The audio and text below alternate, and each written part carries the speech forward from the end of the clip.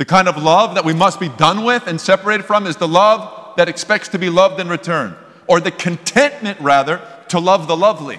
Has nothing to do with Christianity. If you love those who love you, you have no credit. Zero, Jesus says, zero. Who wouldn't?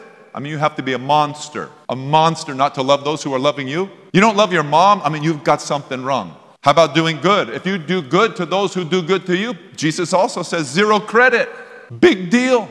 I mean, that's normal, and in that sense it's good, but there's no reward for us to do good to those who are doing good to us, but rather we have to be separate from these things.